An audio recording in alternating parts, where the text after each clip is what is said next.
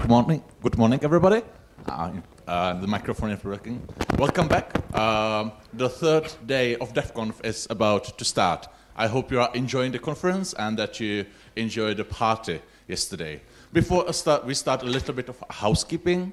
Please, when you leave the room, come to the room. Be careful about slamming the door. It's really, really distracting. And also respect the full sign. When you see a sign on the door that says it's full, well, surprisingly, it means the room is full. Please don't enter. We'll be happy if you tweet or if you write blog post. So go ahead to do that. And today there's a grand finale, a competition for cool prizes in room D105 at 4:30. With this, let me pass the floor to Fabian Arrotin with his talk, CentOS Infra Revealed. All yours. Thank you. Hopefully the microphone is working for me. Yeah? Or I can scream, anyway. So, good morning, everybody. I was not expecting many people in the room on a Sunday morning for the first time slot after the party. So, but here we go. First thing, who am I? For people not knowing me, just quick summary. I'm a Belgian guy, meaning that obviously you can speak to me about Belgian beer, French or Belgian fries, or chocolates if you want, but that's a little bit off topic, obviously. Apart from that, I'm sysadmin by choice because I really like what I'm doing. I'm sysadmin for the CentOS infrastructure. I'm a CentOS user, I would say even abuser for a long time. And I'm a member from the CentOS project as well. So what do we want to cover today? A little bit of history first, where we are coming from, and hopefully where we are going to. A quick overview of the infrastructure and the way we are doing more and more interaction with other distributions, like obviously Fedora, because we share the same roots. And so working with the Fedora infrastructure team is really something we are doing at the moment. So, back a long time ago, when there was the big split between Red Enterprise Linux and Fedora, some people said that, oh, there is suddenly a gap that some people have to fill. And so more than 10 years ago, some people decide somewhere in a basement just to say, oh, let's start something for fun. Let's try to rebuild the social PM. And it was just a few private nodes, right? So KB is just at the back. He would know everything about the machine that was maybe running in his garage or basement just to do that, and Johnny in the US. So it was really, really, really small. And I don't think a lot of people were expecting the project to become so successful at the time. But it was something homemade. It was really just people doing that on their spare time because they like it. But we had all our jobs, and we had just some free or spare time to spend on that. But there was suddenly a need for automation because everything was running from almost one or two machines. Like the main website was running on machine, the forums, the main mirror, everything was on single machine. Then people from the community, and that's the beauty of the things, the C in CentOS is community, right? So people from community said, we like you because we use it. So what can we do to help? Well, we need machine and bandwidth. So we had one machine here, one machine there, one machine there, another machine there, and it's, well, the microphone is crashing a little bit. It's my, okay. Let's try to not move.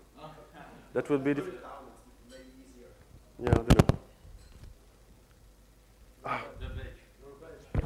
Let me just try to.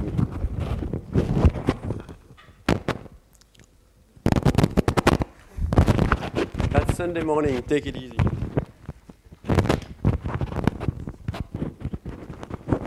Here we go. Hopefully. No, not better. I can scream instead if needed, but let's try not to move.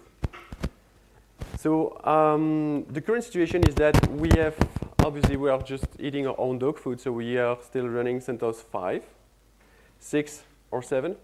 But in fact, the CentOS 5 node, yeah, there is only one node at the moment still running CentOS 5, which is a Xendom 0, hosting some virtual machine, so we just need to move that somewhere else.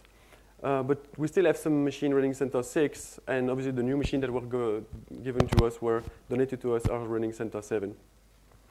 We started to reinstall because some machines were donated almost 10 years ago. So we started with the machine running CentOS 3, then reinstall in CentOS 4, then in 5, and we just continuously reinstalling those machines. Because we still, you would be surprised how many Pentium 4 we still have in production at the moment behind mirror.centos.org with 1 gig on RAM only and a single SATA disk.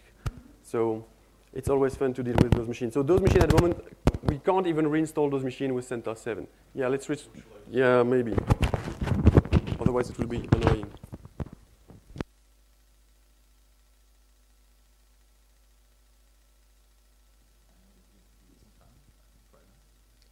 Oh, 1, 2, 1, 2. So back to the thing, it was still running on a lot of donated machine everywhere.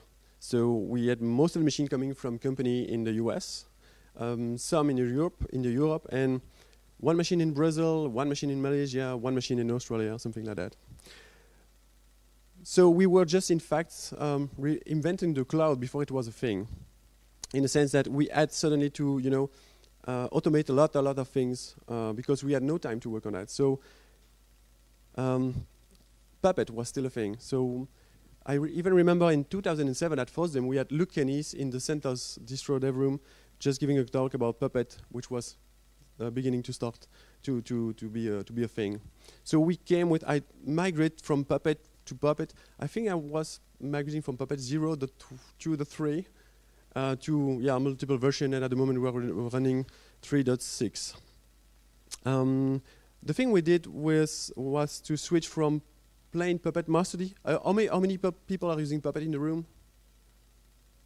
Oh, not. So the rest is using Ansible maybe? Yeah, or Salt or whatever you want. So we switched from plain Puppet mastery to Puppet and Foreman. We use Foreman as an external node classifier. It was mainly for a Puppet dashboard.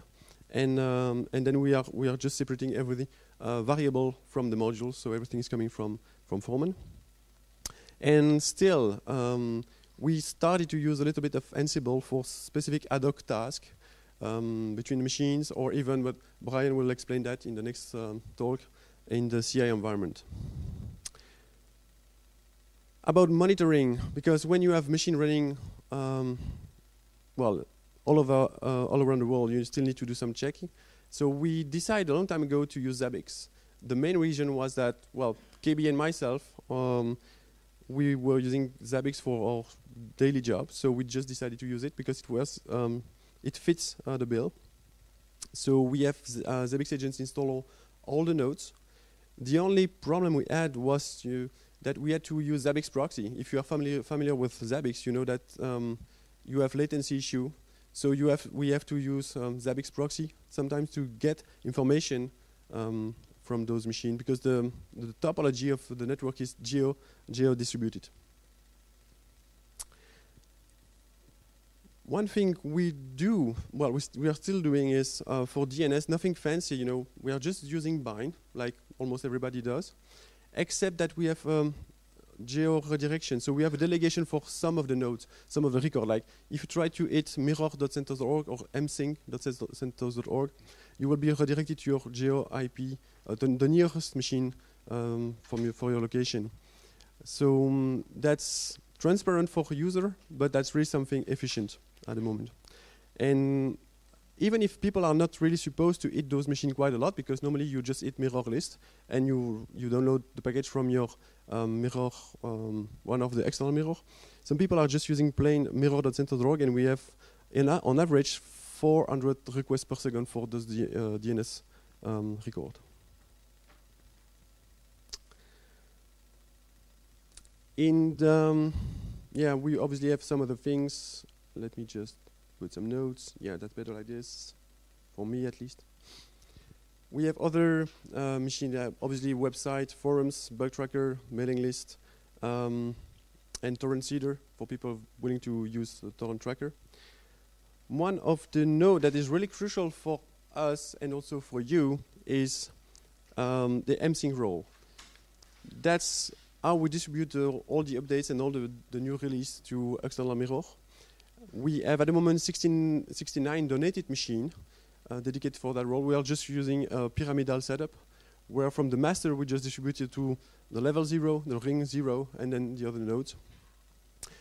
From a statistic point of view, when we're pushing new release, the aggregated value for those nodes is actually pushing to 4 gigabits per second during 2 or 3 or 4 days, depending. And they are just used to seed all the external mirror. At the moment, we have something like more than 600 external mirror that most of the people are using, not counting the people using an internal mirror for production, obviously. So we have, as said, we have a lot of machines in the US, a few in Europe, but some parts of the world are not really well covered. Like, I think we have just one machine in South America. The machine is in Brazil. The machine has not a good connectivity, but on the other hand, internal to the country, that machine has a really good speed. So it's really quite slow for that machine to get everything from us. But when the machine has everything, it serves all the other machines in South America. Same like Malaysia. You know, we are in 2016, but we still have some machine connected at 10 megabits per second. It's not even limited at the router. I mean, really connected at 10 megabits if you look at ATH2 on the machine, because it's really limited at the switch level. So why do we want to keep those machines? For the same reason. Because 10 megabits per second is really slow here in Europe, but in Malaysia it's still a thing to have a machine in the data center connected at 10 megabits per second. So it's quite a nightmare for us to manage to have that machine up to date, to distribute the update to the other machine, but it's still something that when you are a user, you're happy to face that machine in that region. How do we verify that? We have a process. We are not using Mirror Manager. A lot of people are expecting us to run Mirror Manager, which we don't at the moment. That's something we can eventually do in the future, but if we speak to the Fedora people to see if we have the same problem to solve. But at the moment, we have a process that checks in loop every mirror for every release, every repository, and also the ISO file are checked per country. Meaning that if you, well, that's transparent, but we have no base URL in the yum repo file. That's, you know, the mirror list thing. So you are, once again, redirected to your nearest mirror. And same for ISO redirect. If you want just to download an ISO file from us, you're also redirected transparently, and it's check in loop. The fun begins with the donate machine, because everything is fine. A company said, oh, I want to give you a machine because I like you. And obviously, I like free gifts, so I accept the machine. And almost all the machines are running on those donated machines. But it's sometimes, well, we had to migrate the role multiple times, because you receive a machine, but you don't know if the machine will stay for 1 month, 1 year, or 10 years. So we just have to automate everything, because we will switch the role. Sometimes we had to, well, there is a hardware issue, because machine is maybe 10 years. We had for example, in 2 months' time, we had to migrate the wiki. That's just a fact from last year. We had to migrate the wiki instance 3 times in a 2 months window, because, you know, the machine was moving from one DC to another, or the machine disappeared, or had an hardware issue. That was really some of the problem we are facing with. Same for the mailing list. We had to automate all of the thing, because you don't know when it happened. The machine can just disappear. And the main reason why a machine disappears is not hardware issue. It's just that the company doesn't exist anymore. That's really something we had a lot. You know, you have bankrupt, or even something more fun. You have company A giving you a machine. Someone inside of company A give you a machine. The guy left. Management is not aware. Company B acquires company A. And sometimes company C acquires company B. And suddenly you have no contact anymore with the people giving you the machine. The machine still runs. Sometimes they are just, well, they do an inventory and they say, what the hell is the machine in the DC? So they have a name. And we have notification. If they are smart enough, we have notification that machine, well, we are not interested in sponsoring you anymore, so we don't care. Sometimes they don't. So we just discovered with Zabbix that machine is not reachable, and we try to contact the people. Nobody's answering the phone or something like that. So it happens to us quite a lot. The more interesting thing is that when you know that the company went bankrupt, but the machine is still running. So we don't know who paid the bills, but we have machine in DC still running. We just cross the finger to hope that there will be no electricity outage in the DC or hardware issue, because we know that we'll lose the machine, but machines still run. And that scares me when the machine runs without any inventory. But that's a fun part of managing those machines.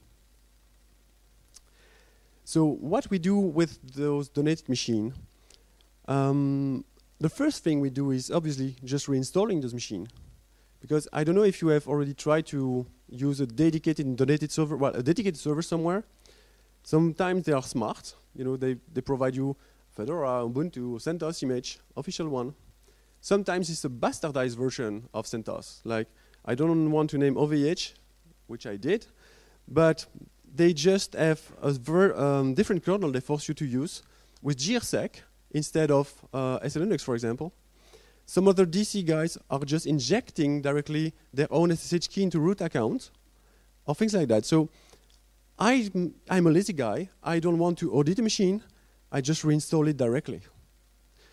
So how do we do that? Because obviously we have it's a single machine in a DC.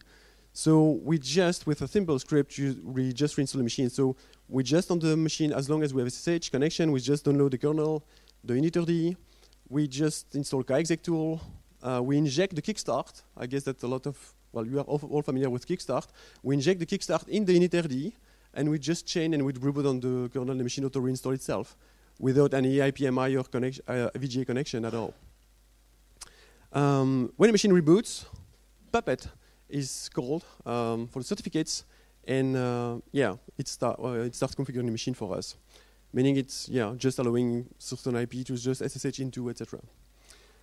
What we do is that we start small, because the first thing we have to do is try to build a relationship with the company willing to sponsor us. Because as I said, sometimes you don't know the company, so we have some random guy somewhere willing to sponsor the project, so we have a machine. We start with something really non-crucial, like we have I mentioned the msync role, so mirror machine. We start with that because what can happen? There is no data, there is nothing in it except package, which are GPG sign, right? So at the moment we start with something like that. And what we do usually is that we just, before putting the machine officially into the mirror network or into production for something else, we just test their support response time. Because some DC are really fast, it's cheap, it's free, right? It's donated, so there is no SLA on the machine. But still, some people like us and so are giving answer to tickets we create quite fast. Sometimes it can take days or weeks because of that donated machine. So we just start with something really small, and with the time, we know if we can trust those people or not, because they've proven that we can use their services. So that's. Sometimes we are lucky in the sense that they want just to sponsorize to sponsor two machines in the same DC, which is because we are not the traditional on-premise thing. We have machine everywhere, so sometimes we have two machines.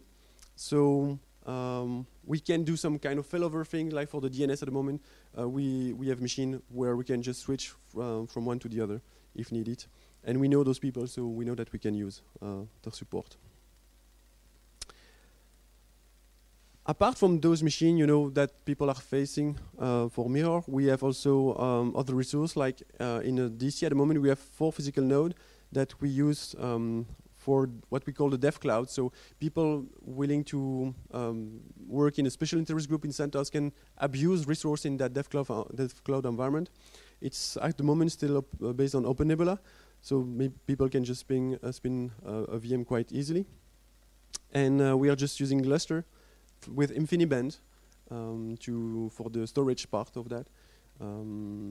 If you are interested in details why we had to switch to InfiniBand instead of using standard Ethernet, feel free to ask me at the end of the presentation. It's running at the moment quite fast, and we are even thinking about expanding that because we have more and more people interested in abusing that environment. Apart from that, when I mentioned donated machine, I should say that obviously 2 years ago something happened with Red Hat. I guess that people are aware of that. So the biggest sponsor at the moment is in fact Red Hat, because they sponsored some IBM Blade Center in IBM facility, in a Red Hat facility. So we have our dedicated build farm, the Koji build farm, running in that environment.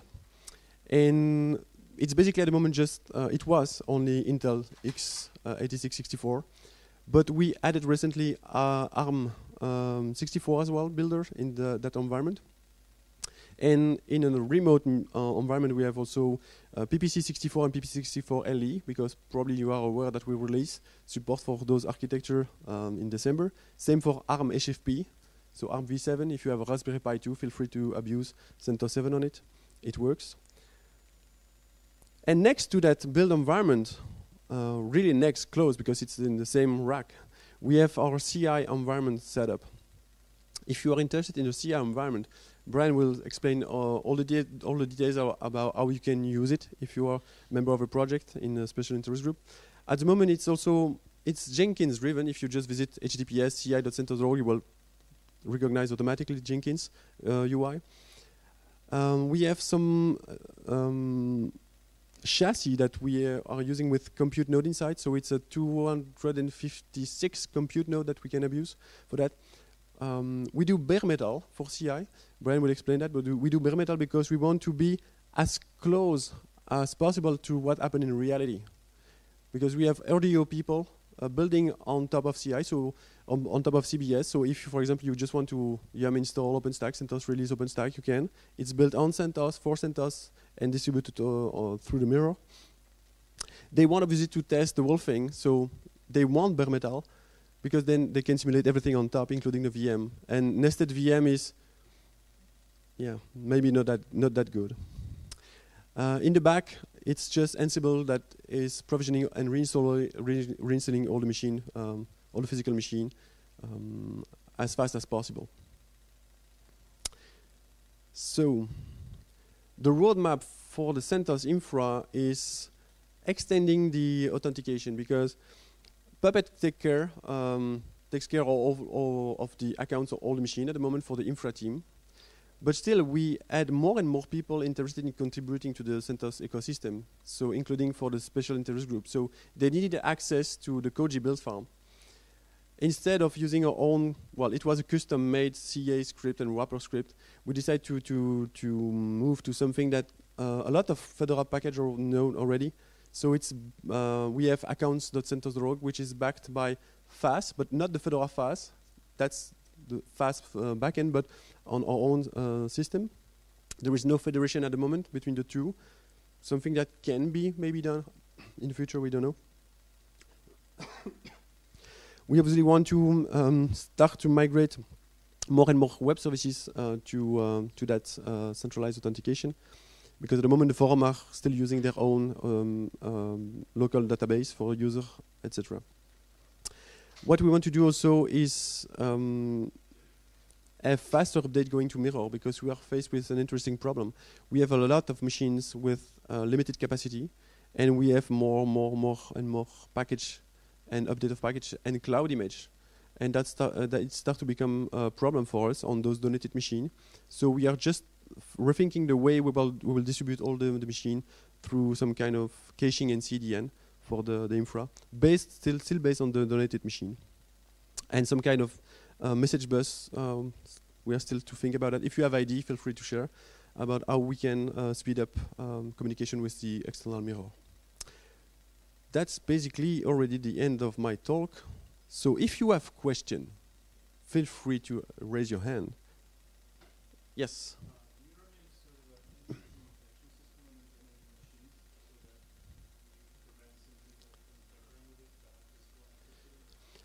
Not reintroduction, no, well, Yeah, so the question is, do you run some kind of intrusion detection system? More or less, well, through the audit, because if we see that, for example, it happens to us that some people in the DC just had to do maintenance on a machine without notification for us. So what we just do is just reinstall the machine completely automatically. Because everything is automated, right? So it just after the time is just needed for the machine just to sync everything back from another machine nearby. So we consider those machines like, you know, pets and cattle. So those machines are cattle. We have the machine, we are happy. The machine is gone, nobody regrets it, right? It's not like if we were using the main machine like git.centOS, which is not running on donated machine, obviously. But for those kind of machine, no, we don't. We just reinstall the machine directly. Other question? Yes?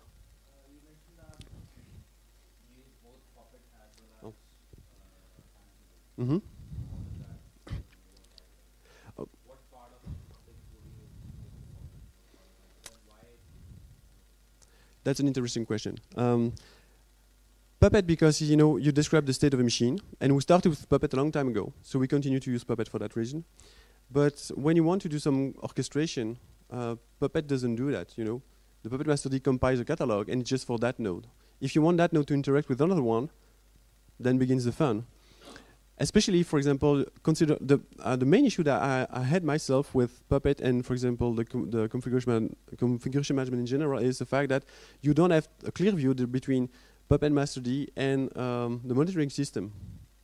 The only way to configure the Zabbix interface, maybe, well, for us directly, is to use something else that, you know, traditional way of Puppet of doing things is you use exported resource, and then you reuse all those exported resources on the monitoring machine to just apply all those configuration. Sometimes it's really crazy because the more nodes you have, the biggest the catalogs it is, and the biggest time, well, sometimes it's 30, 35 minutes just to verify that nothing changed and that they are monitoring the correct thing. So I'm just using a kind of, you know, workaround at the moment. I said that we are using Foreman. In Foreman, they have hooks. So it's event driven. So if I update or create or delete a host at Foreman, I have a script that says I have a matching table said, oh, that Puppet roles as that monitoring template in Zabbix. So if a machine is changed with added or remove role, it automatically use the hooks to just use the Zabbix API to add or remove the roles at Zabbix. And using the same thing in both ways, if Zabbix say that, oh, that machine is gone, for example, it reflects that directly through the Foreman API. The way I use Ansible is like, how do you install Puppet, for example? You have to start from somewhere.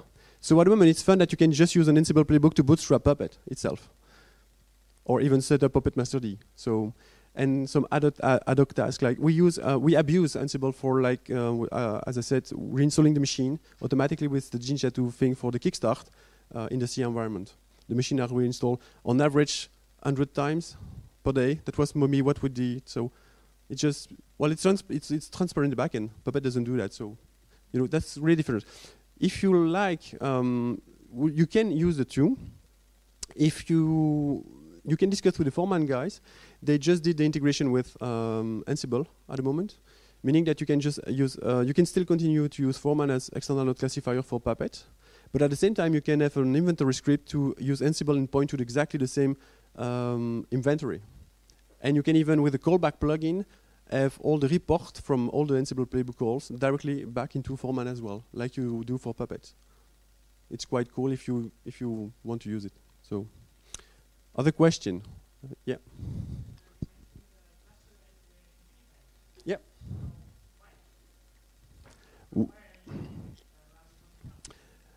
Okay, so so the question is, I mentioned Gluster and InfiniBand. Why? We had a space constraint in the rack where those machines are hosted. So it's just a 4-machine setup at the moment for the dev cloud. And we needed a shared storage. So at the moment, every machine is at the same time hypervisor and Gluster storage and client. We started with dedicated gigabit Ethernet connection for the storage. But then I realized something like, I don't know if people have played with Gluster in the room. No? Gluster is really damn easy to set up. But it's so easy to set up that it hides some problem. Something you have to understand with Gluster is that, well, it's turning now into a Gluster session, but I don't mind. If you are running a distributed and replicated setup, your cluster, in fact, it's just a metadata server, meaning that if you want to replicate it, it's the client's responsibility to send the data twice. So if you are just doing that over Ethernet, your bandwidth is automatically divided by 2. And can you imagine the fact that your virtual machine is, in fact, the I/O in the virtual machine is really bad. So we try to optimize that just by switching to InfiniBand. If you look on eBay, you can find 20 gigabit or 40 gigabit InfiniBand for almost nothing those days, including for HBA.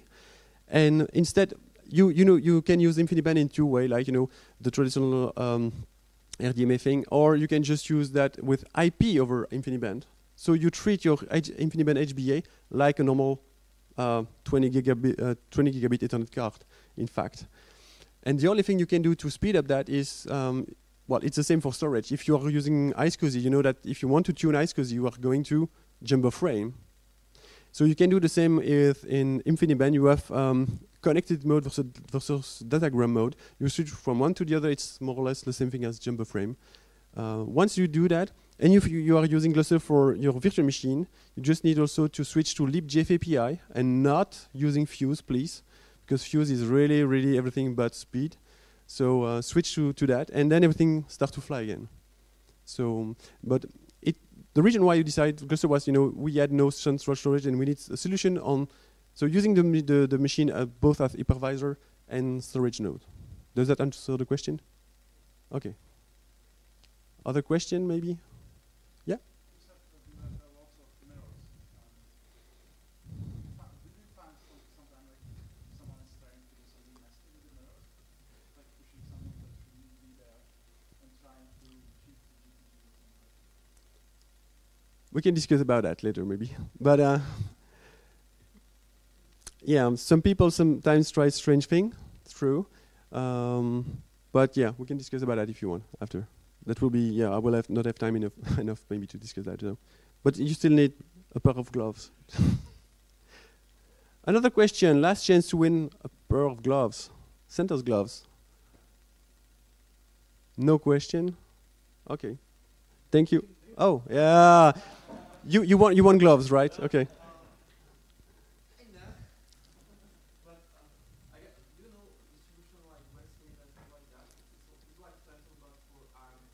Yeah. They don't have big infrastructure like this. What do you think about distributing those mirrors not by HTTP but by torrent? Is that like possible? Well, the torrent for the YUM operation, no, but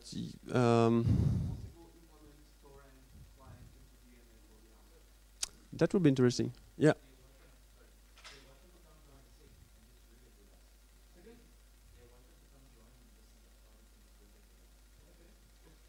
Yeah, well, we discussed with those guys because, as said, we have also CentOS 7 ARM HFP, which is there, but we decided to go with ARM HFP, so ARM v7. So our target was not ARM v6, so it only works on Raspberry Pi 2 and Qubit Truck and all the other board, but not Raspberry Pi 1. Red Sleeve guy decided to be compatible with their own legacy thing, meaning that they were targeting ARM v5, which is really older. It still runs on Raspberry Pi 1. So yeah, if they want to join the fun and benefit automatically from our mirror, they can just be part of CentOS and build ARM. But still want to answer to my question. Question is if it's possible or remove some kind of Well, DNF doesn't exist at the moment in RHEL 7, but yeah, you said torrent. Sorry, torrent. I meant torrent. Yeah, for the YUM part, I don't think that you will. Well, YUM itself has plugins, so maybe if someone has a crazy idea like that, but I don't think that it exists at the moment, and that would be quite interesting to YUM install thing and starting a torrent client in the back. Yeah, that means that you have maybe a big mirror. Well, no, you have no mirror and you have a big infra because a whole set of package for Red Sleeve maybe something. Well, for CentOS 7 is the same thing. It's not that big. And if it's starting to become big, only if you have a lot of release in parallel and a lot of architecture. So pretty sure that they have some mirror. To answer your question, they have some. So I don't think that using Toron would be good for that. Just to distribute to other machine, but not for the client part. You still have some gloves. No question? Thank you.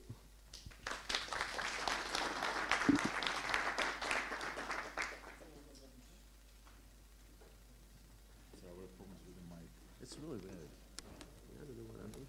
It was just crashing all the time.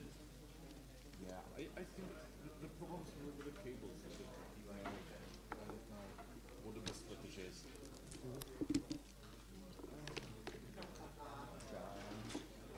Do you have any plan to use containers instead of virtual machines? No? At the moment, the override of distributing the container will be more than just, VM of the machine. And why would we want to have, for example, from a mirror machine, why would we want to run a container? In fact, we were just using all the storage on the machine and all the bandwidth. It's just, a simple process on the machine. So there is no real advantage about it. Yeah. That's something we have to think about, Yeah. but not at the moment. Yeah.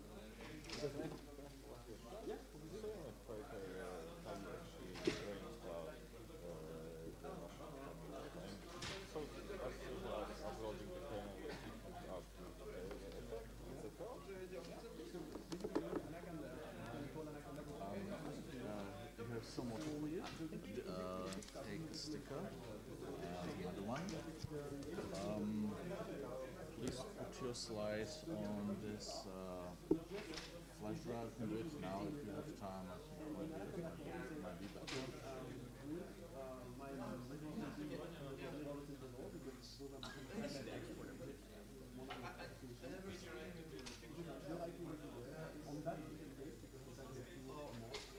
I heard like a story that CentOS is so deployed just because it's on flight and he doesn't have access to internet.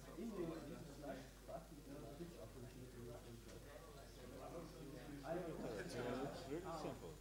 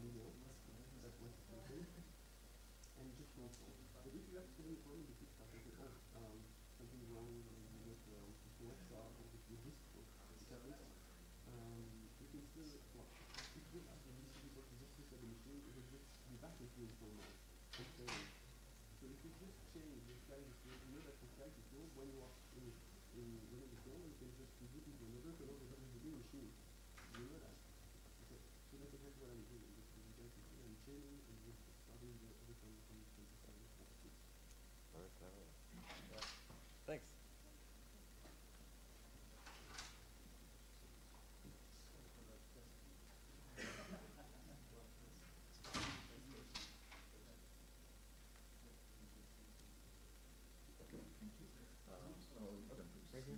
The talk is supposed to finish at 10:30. I'll show you a sign like 10 minutes left. I mean, then it's up to you how to handle it. Okay. You can hand out the scarves for questions. You have 3. Okay. You can just give away. When somebody asks questions, please repeat it for the for the camera in a mic. And you might want to test the mic so this is where you mute it. Okay. And unmuted, but we had some problems, so we're not going to use this one. It's up to you. Sure. I think it's fine. It's just sometimes it just goes and it's weird. I can do this one more comfortable for you. Okay, fine. Great. Okay, thanks.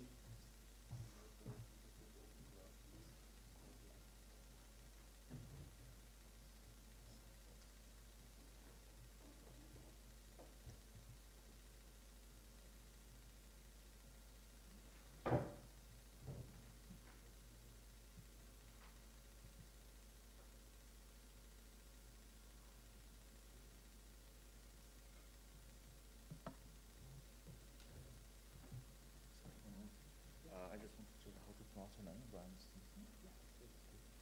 So CentOS infrastructure, do you want me to say anything at the beginning? Or you yourself?